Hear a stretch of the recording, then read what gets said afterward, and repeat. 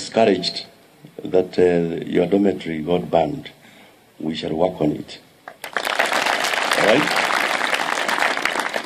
Because we have another function next door in charge, I just passed to say sorry, and I've already talked to your principal, and we shall organize how to work things out.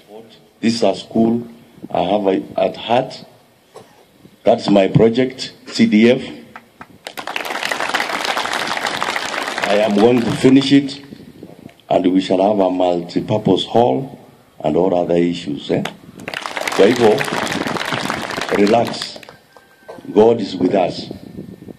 Whoever who did whatever happened, I don't know whether somebody did it or it was a misfortune. We shall work on it. Sawa sawa.